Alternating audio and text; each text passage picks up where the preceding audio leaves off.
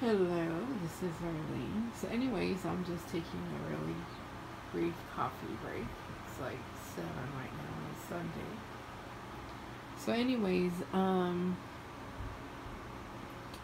I moved to a new place and I still have all the Target and all that stuff, and nothing's changed. But, less of a commute and I'm closer to school, which makes it a lot better, especially when you don't know how you're going to be in the morning after you've been targeted. It's the same stuff, but as far as time, I'll save time, and that's a good thing. I guess, let's see, so the first place I got targeted, I had a roommate, which was my mom's brother. So that was different because he was there. And then the next place I was in, I was by myself. So I got even more targeting of different types. So at least you become aware of it, not understand it, but you're aware of it.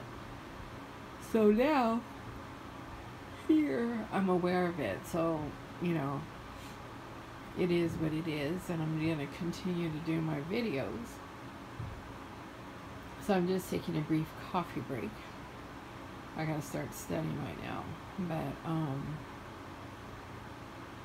it's a bigger place, so that's better for me because I have stuff. So anyways, I just wanted to make a short video. I've been getting acquainted with my neighborhood. I'm very aware of it's easier now to tell who are the gang stalkers or perps, whatever you want to call it, who are the little neighborhood watch people, or I don't know what you want to call them, scouts. So I've been walking in my neighborhood, so I'm very aware of it, and it is what it is. Like I said, they're so ugly, but as far as I'm concerned, they look silly. So, they've already been in here and moved things around. I am missing one thing, but I'm going to wait because I'm not done unpacking.